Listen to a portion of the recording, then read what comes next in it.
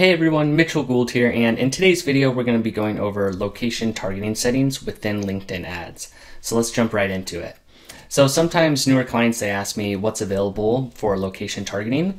They might be used to other platforms like Google and Meta, where you can do radius targeting, and on Google you can do a zip code targeting. So within LinkedIn ads, you can't do zip code or radius targeting.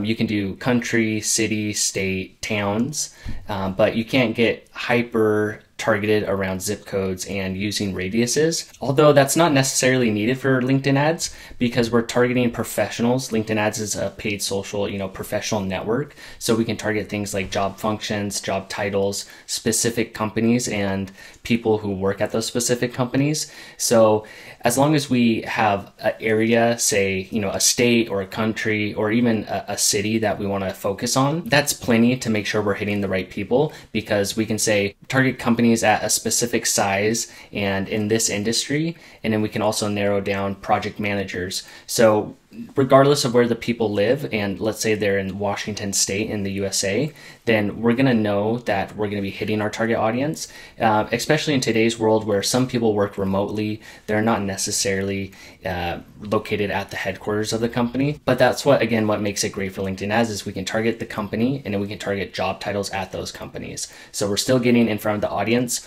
and we don't have to be hyper targeted in the location targeting.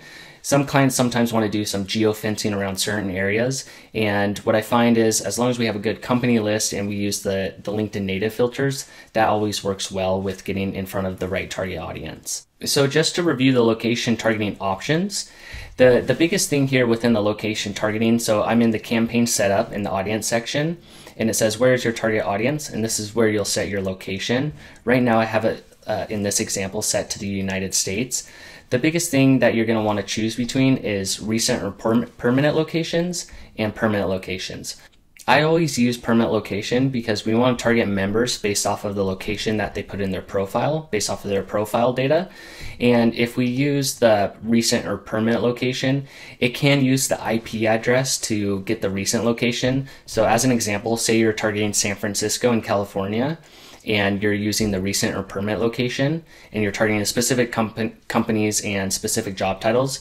If someone is traveling internationally who also works in that company and has that job title, and they're visiting that location, they're gonna be eligible to see that ad. And you might not necessarily want people from out of state or out of country who happen to be in the location temporarily seeing your ads. So I always like to use permanent location there. That's really the biggest setting within location targeting, is to set that to the permanent location, which is going to go off of the member's profile. And then you can select the countries, states, cities, and towns that you want.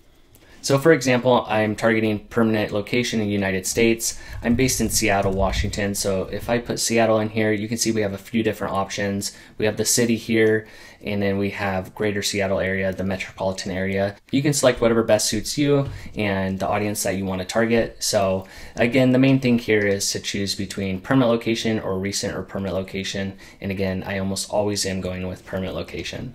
So if you have any questions on that, please put them in the comment section. I'd be happy to help you out with anything LinkedIn ads. So just drop a note there if you have any questions, and thanks for watching and have a great day.